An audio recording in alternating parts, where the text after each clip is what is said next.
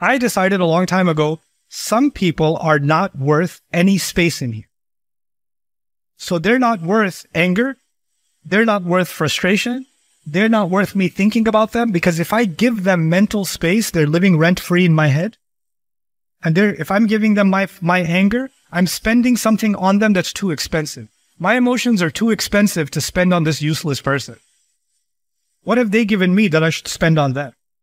I would rather use this space that I have, this limited space that I have, on myself or on people or on Allah who are worth it, but not on anyone who's not worth it. And you have to decide. You may have people in your own family sometimes that have been, for years, they've been saying mean things to you. And every time they say mean things to you, you're like, I can't believe they said that. It hurts me so much.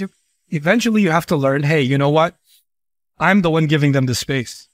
I'm the one allowing them to let me get angry. I need to stop giving them this space because they clearly don't deserve it. It's better spent somewhere else. Because at some point, it's not even their fault anymore. They're doing what they're doing. Now it's your fault for allowing it to hurt. You have to develop that kind of there's people that belong in the inner circle and there's people that belong in the outside. You have to push some people to the outside sometimes. Allah tells his prophet that he has to face people saying all kinds of stupid things. He says, when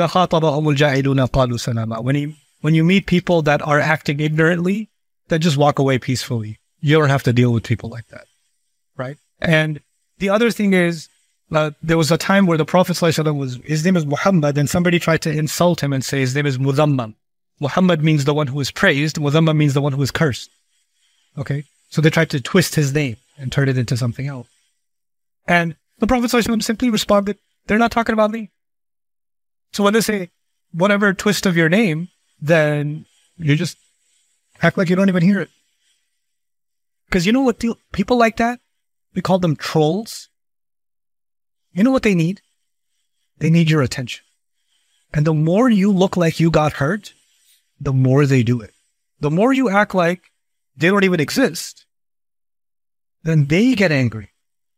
You have to learn to change the game. Instead of you being the one who's angry, they should be the one being angry. And then they'll say, oh, that didn't work. Let me act even more stupid. And then let me act even more stupid. And let them make a fool of themselves. But the more you show that you're being hurt or it's affecting you, the more it encourages them to act in that way. You understand? So there are, there are some people who don't like me very much. They say things, oh, I don't say anything. They say more things, I don't say anything.